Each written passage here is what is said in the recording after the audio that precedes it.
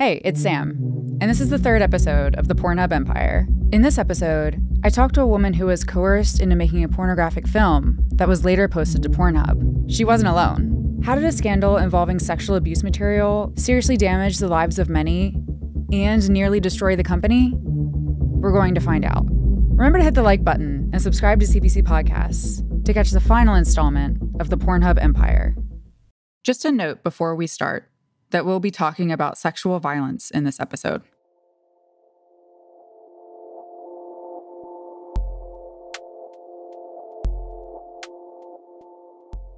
So yeah, somewhere about 10 years ago, I was in college and everything was going well, right? I was doing good in school. I was managing social life, work, friends.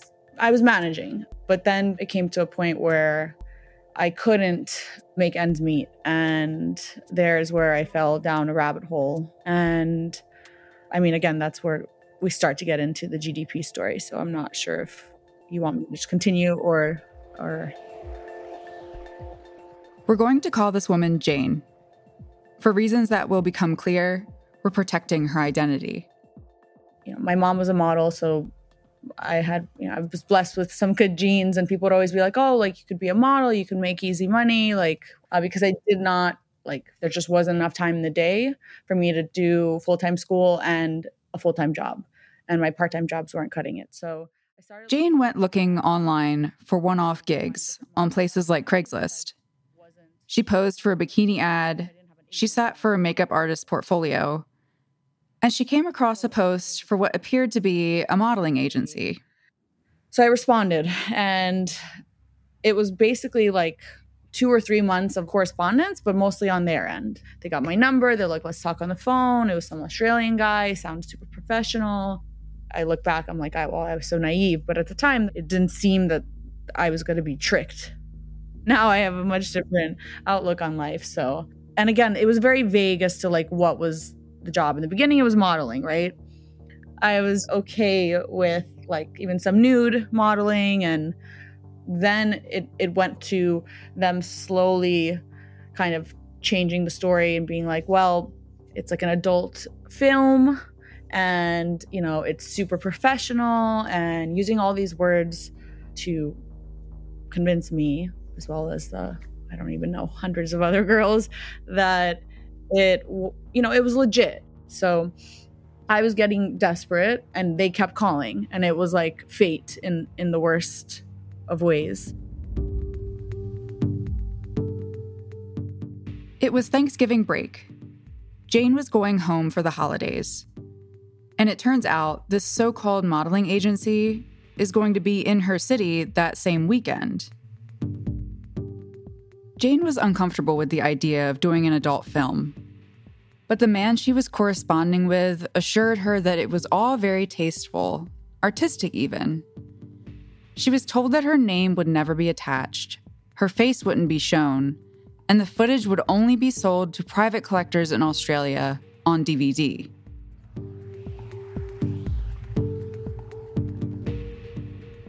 A videographer met her in the lobby of an upscale hotel and brought her up to a small room.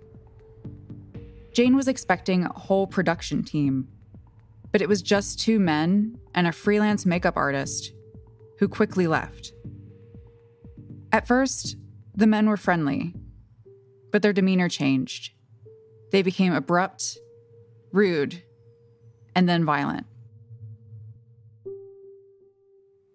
I hid deep down in my subconscious or something. There was no more of me being present, because I was so taken aback. I was just I can't do, what am I supposed to do now?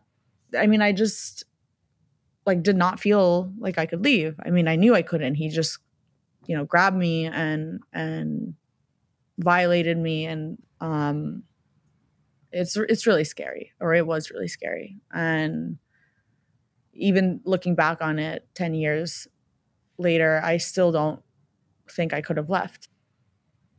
Jane was abused that day, on camera. It was horrific. But at least, she thought, it was over. It was it was just one big shock. And I kept thinking it was just a nightmare that it didn't happen. You know, when I went back to school, I just was like, okay, like, I'm going to have to live with this for the rest of my life. Like, that this happened to me, that I was violated, that I'm an idiot and I let this happen to me. And, you know, at least like I'm alive, and at least like nobody has to know about this. And I was pretty confident with the fact that that was going to be the end of it. And I went back to trying to live my life in school. And basically like 2 months later. A few months later, a video of her assault was posted online with her name, her school, her eye color, on Facebook, on Instagram, and on Pornhub. It just goes viral and it spreads around to probably every single person you know and more. And that was where, I mean, it was like I was on suicide watch by all my close friends. So it got really dark.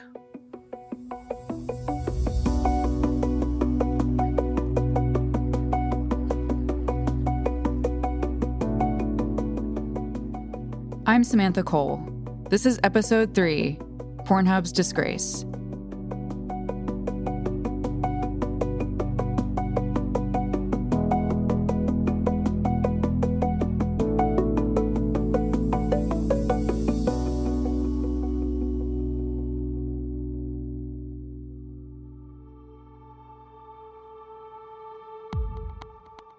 Jane didn't realize it yet, but she was one of more than 100 victims of the sex trafficking operation Girls Do Porn, or GDP.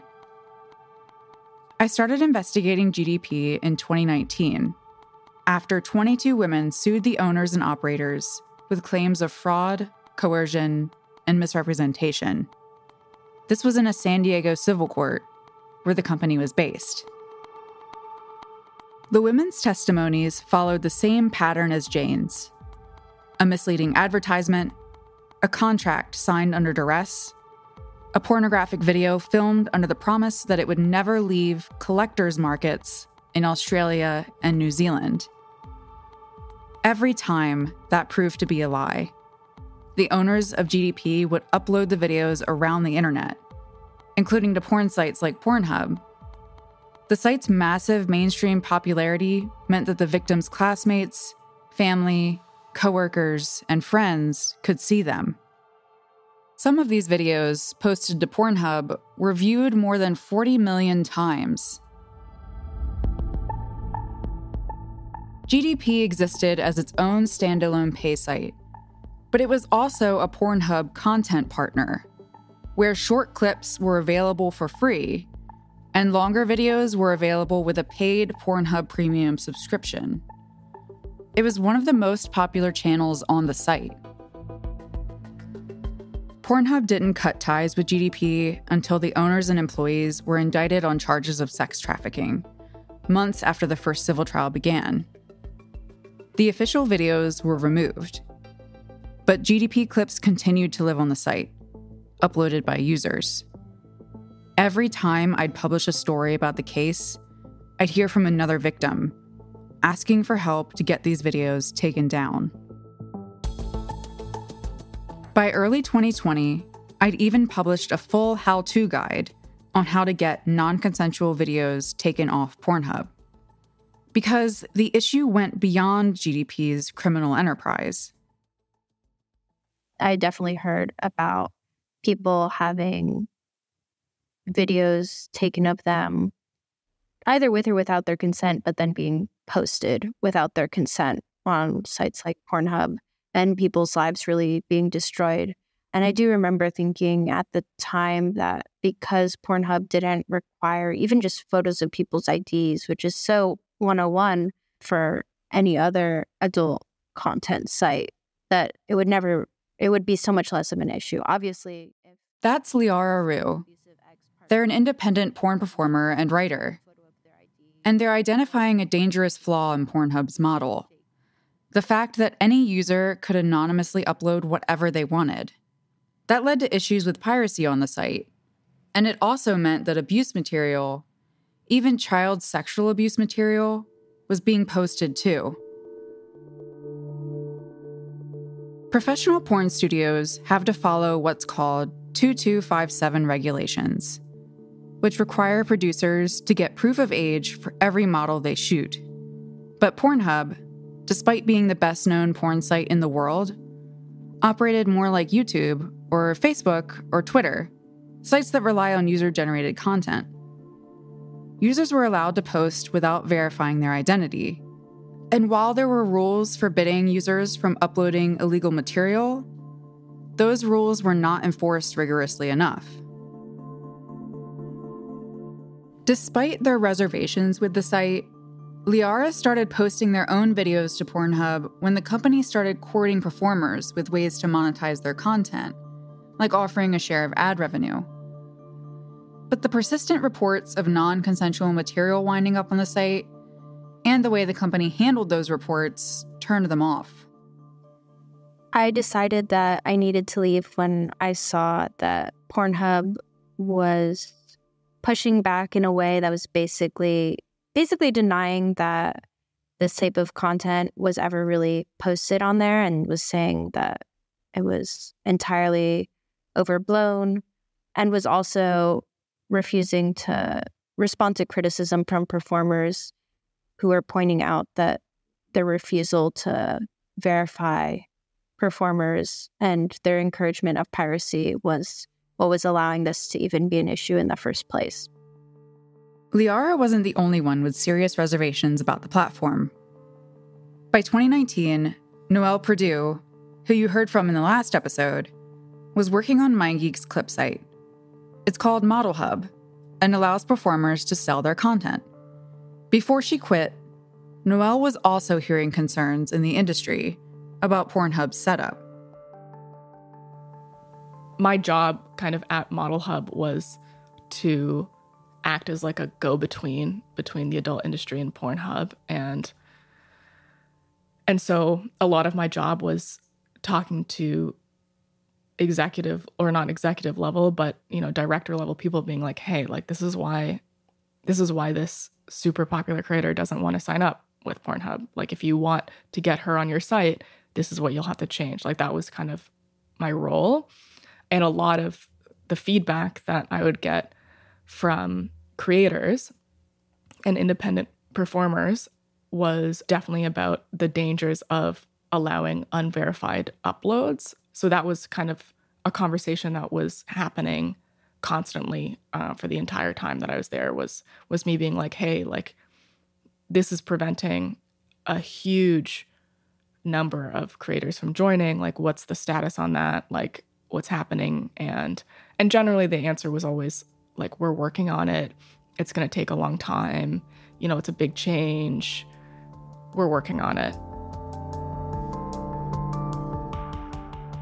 The criticism wasn't just coming from inside the adult industry. In February 2020, a campaign called Trafficking Hub was launched with a petition. It stated that Pornhub had been, quote, enabling, distributing, and profiting from rape, child sexual abuse, sex trafficking, and criminal image-based sexual abuse, end quote. The petition called for Pornhub to be shut down. By the fall of that year, it had more than 2 million signatures.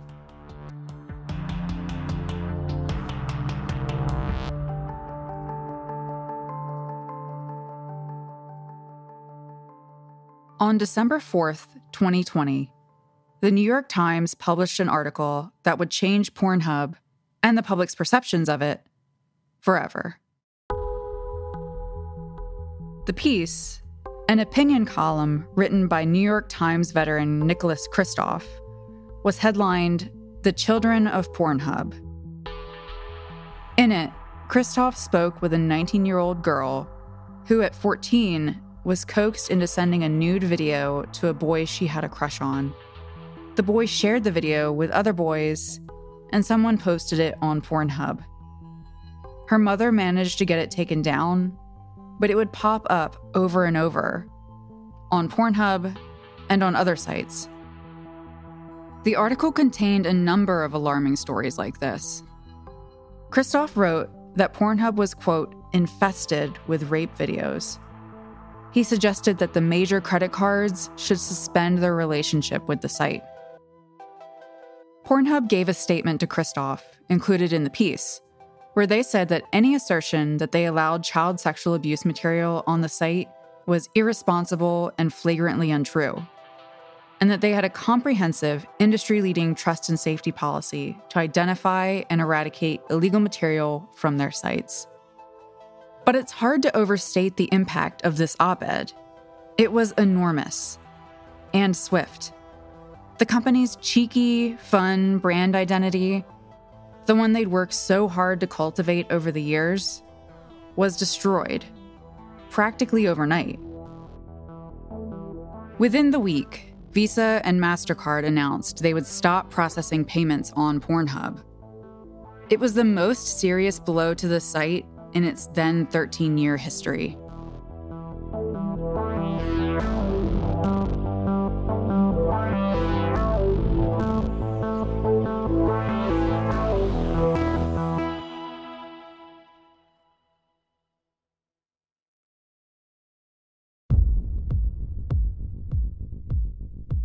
In Christoph's New York Times story, he name-checks that big trafficking hub petition and the activist behind it, Lila Micklethwait. Micklethwait is the former director of abolition at Exodus Cry, an anti-trafficking organization that lobbies to, quote, end the sex industry. Another person referenced in the piece is a lawyer with the National Center on Sexual Exploitation, formerly known as Morality in Media. Here's their president, Patrick Truman, addressing the 2013 Utah Coalition Against Pornography Conference in a video titled Hope in a Pornified World. It's on their official YouTube channel. These issues. What we're fighting, what we're all fighting in these various campaigns is the sexual revolution. Now, that's a dignified name, but the sexual revolution is really an insurrection against Almighty God. And his plan. These organizations and others, born out of the religious right, have made Pornhub one of their primary targets. They don't just want Pornhub to change, they want Pornhub gone. And because of Pornhub's symbolic power as the biggest name in the business, many of those I talked to for this podcast say that it feels more like a war on porn itself. This is Pornhub's argument, too. In the aftermath of the Christoph piece, they put out a statement that read, in part, "It is clear that Pornhub is being targeted not because of our policies and how we compare to our peers, but because we are an adult content platform," end quote. And child sexual abuse material and other forms of non-consensual content aren't just a problem for adult sites like Pornhub. These materials are posted all over the internet.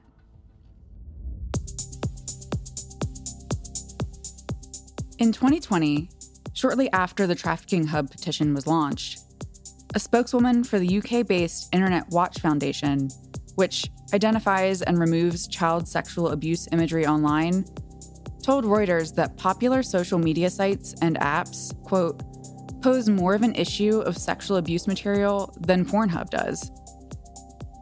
After Christoph's op-ed came out, Carrie Goldberg, a lawyer renowned for combating non-consensual imagery online, tweeted, "For every one case involving a rape tape on Pornhub, I have 50 involving rape and child sexual abuse material being disseminated on Instagram and Facebook.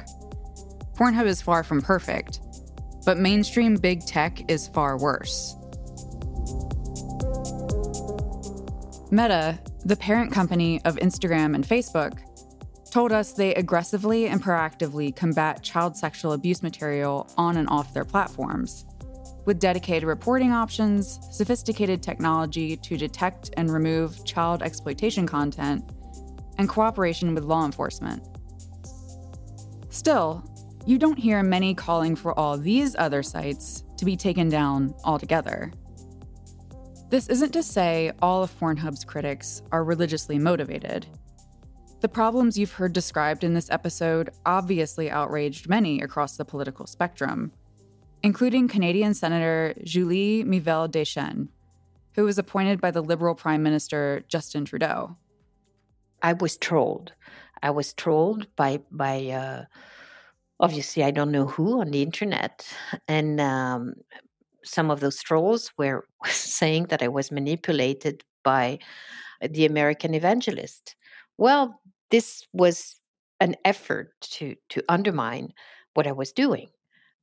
She's made pornography one of her big causes as a politician, protesting outside MindGeek's office in Montreal, calling for a full criminal investigation into the company, and sponsoring controversial legislation to verify the ages of people just looking at Pornhub, something we'll talk more about in the next episode. I know very well.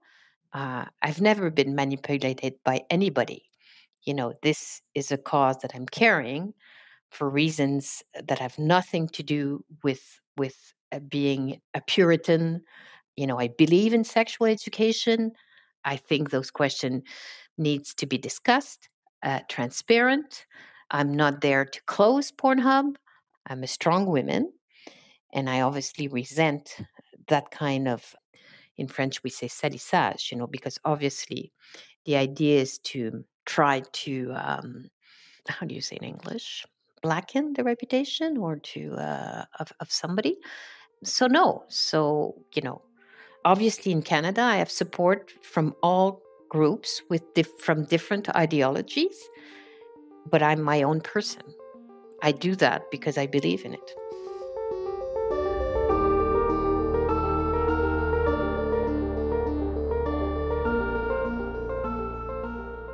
In the days immediately following Christoph's New York Times article, Pornhub announced some major changes. They removed the ability to download content from the site, a feature that had allowed users to export a video, save it on their personal device, and reshare it later. And, more significantly, Pornhub stopped accepting uploads from unverified users. Here's Noelle again.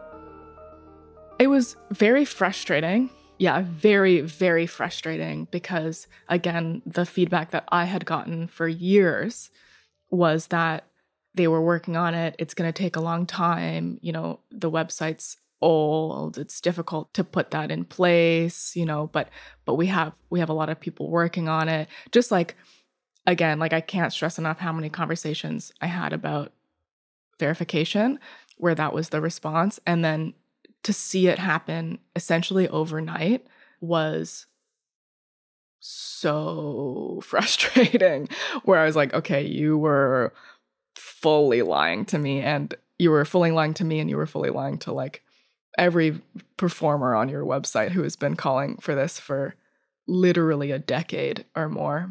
And it's so sad that it did go that way. I think the whole industry took such a hit. After changing their verification policy, Pornhub purged millions of videos. I checked the site on a Sunday evening that December, and there were 13.5 million videos up there. The following morning, there were 4.7 million. It was a dramatic overhaul. But for Noelle, and for Liara, and others in the adult industry, these changes came too late. And if they had responded genuinely to accusations that had been circulating for months, if not years, if they actually cooperated with media, if they addressed these fundamental risks in their model that had been brought up to them time and time again, I just don't think it would have gone down that way. And I think that we lost so much in that period, and in the fact that it did happen the way it did.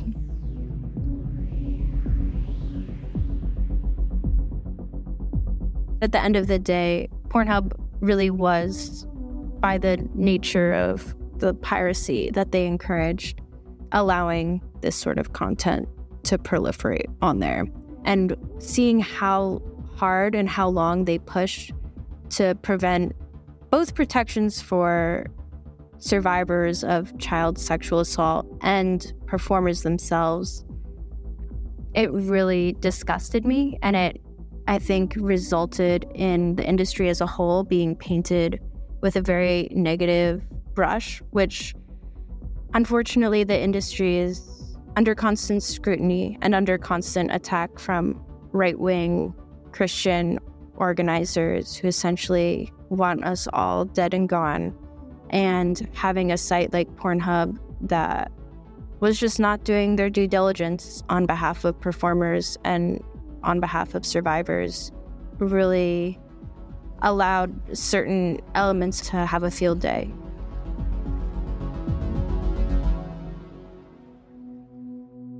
For Jane and survivors like her, the damage was egregious. The men who hurt her in the hotel room that day are now in prison, convicted on sex trafficking-related charges. But the recordings have followed her for nearly 10 years. After making it through college, Jane excelled in her professional life. I asked not to be in any public forum. I didn't want to be acknowledged for my success, but I was anyway. And with that, there was maybe 24 hours of all this joy and excitement and for once, you're being proud of yourself. And then in a split second, the next morning waking up and it's just, it's the first time all over again, the first outing all over again. That was the last knife in the chest for sure of the big ones. Cause I was maybe I'm going to get away with it, which seems crazy to say, but get away with, it's not going to follow me into this next stage of my life. But it did. And Jane has been outed over and over again in different parts of her life. Trolls share links to the video and screenshots from it, sometimes with her identifying information on different platforms online. It haunts her. So even to this day, it's I almost try to, just ask my husband to Google search my name with GDP, Google search my name with porn, look on LinkedIn, on Twitter. Twitter was always the worst for me because it's tough to see. You're oh, okay, nothing's really there anymore, right? Or very minimal again. And it's hard because you're I'm having a good day. Screw it. I'm going to look it up just to check, and then you find stuff and you're back in it again. And then not even you find the link or the picture, you find the horrible things people are saying that just even if you're so strong and you've gotten over it or you've gone through it, it's still really hard to see it constantly, the constant reminder that this happened to you and the majority of the public think you're this low life piece of shit, whore that wants to make her way up a ladder or just, use her body to become famous, which again, there's nothing wrong with that. Most of my friends and normal people, there are some people that comment and good for her or, leave these women alone. You're the one that's, looking for it. You're the one that's getting pleasure from it. So what's with the, why do you have to be so horrible about it? So it's really tough, let's just say, again, to this day where I feel Jane's video was scrubbed from Pornhub, but it took far too long. And she still holds the company responsible. I don't know. I wish it went down differently, of course. And I wish that they, honored me along with all the other victims, begging them to take the videos down. They should have just banned it completely. If anything was ever reposted or again, I don't know how it works in the back end for them, but their system should have been, better at controlling what content was there and what wasn't.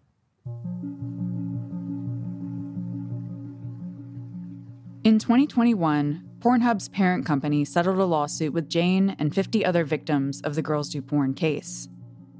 This past fall, another, bigger suit was launched against ALO, formerly MindGeek, arguing that the company failed to take down videos of their abuse. It's one of a handful of ongoing lawsuits against the company.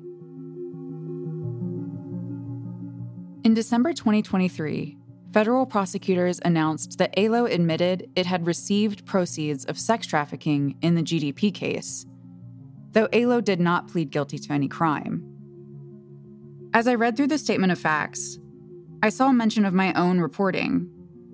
Employees of the company, including senior executives, had circulated a piece I wrote on the Girls Do Porn scheme in the summer of 2019. They knew women were saying they'd been coerced, but they kept making money off of GDP until that October, when they removed the official channel from their platforms. As part of an agreement with prosecutors, ALO will pay damages to the victims, as well as a $1.8 million fine, and submit to independent third-party monitoring of their trust and safety protocols for 3 years. A statement from ALO says that the company deeply regrets hosting any GDP content.